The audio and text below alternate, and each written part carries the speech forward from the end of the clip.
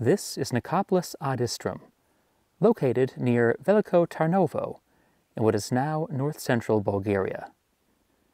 Founded to commemorate Trajan's victories over the Dacians, it was laid out as a grand Greek-style city with a Hippodamian grid of streets, imposing public buildings, and a monumental forum. This was the forum.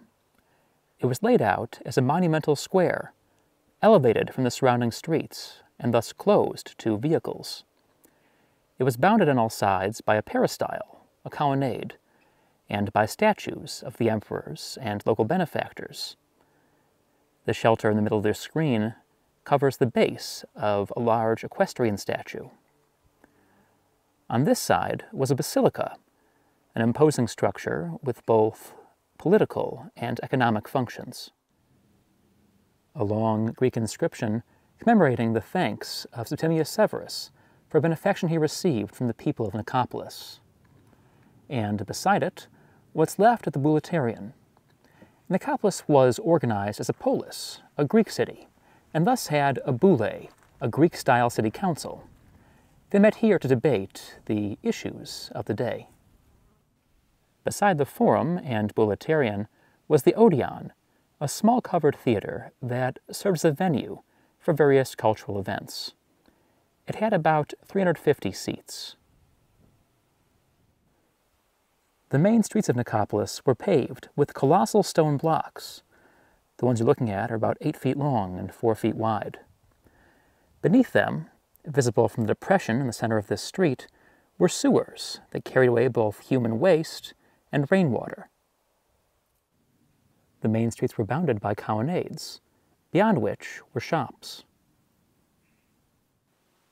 A better look at the drainage channels that underpinned all the main streets.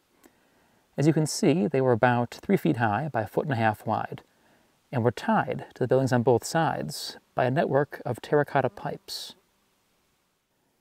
Here we have the brick-built drain that carried wastewater from the forum. It continued beneath these steps, and beneath this street, which led towards the north gate. In fact, they've opened up the channel, but have not taken the trouble to cover this sewer with a grill, so beware modern tourist. Beside the street, we have the mysterious Thermoperipetus. It appears to have been a basilica-style building, and was completed in the reign of Commodus, with rows of shops on both sides. To judge from its name, the floor was heated, making it a pleasant place to stroll in the inclement winter months.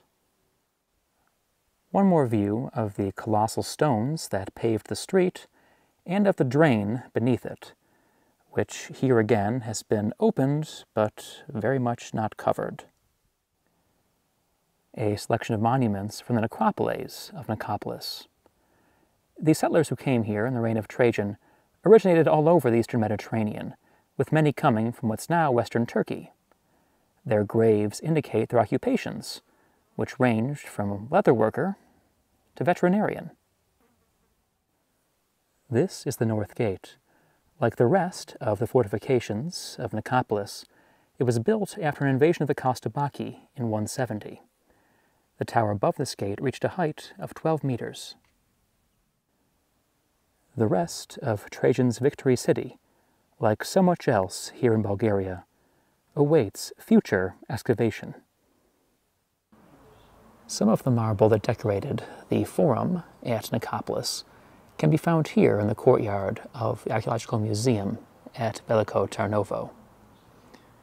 Here, for example, we have a fine votive altar there on the right, a monumental marble table leg, a few more votive altars, and a fragmentary relief, and the highlight, this imposing heroic torso.